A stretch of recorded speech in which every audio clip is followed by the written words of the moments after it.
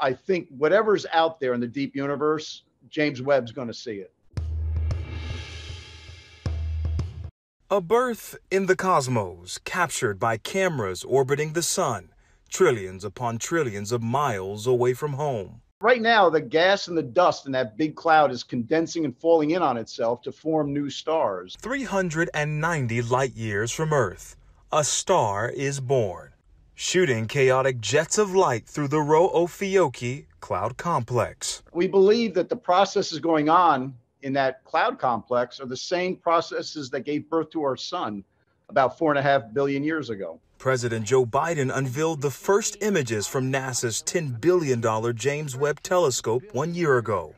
Since then, NASA has offered a glimpse back in time in breathtaking detail, from rare images of a dying star to distant supermassive black holes, and even photographs of some of the earliest galaxies in the universe.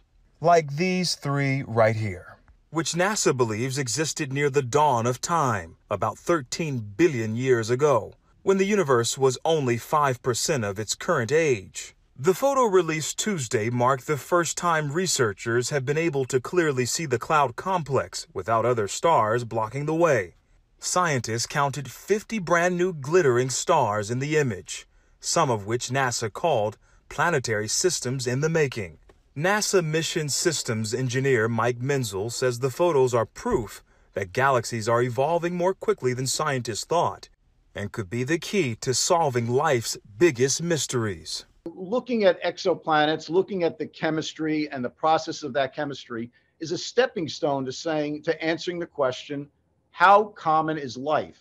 Menzel adds the answer is far down the road, but in the years ahead, scientists are pointing the Webb at an intriguing solar system that could support life. There is a system called the TRAPPIST system that has multiple planets around it, some of them in what we might term the habitable zone, a place, a region around their star where the temperatures might be right for liquid water and to have conditions similar to the Earth.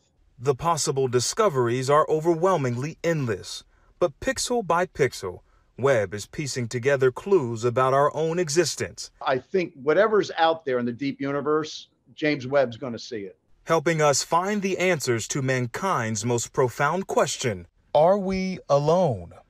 Stephen Graddick, Scripps News.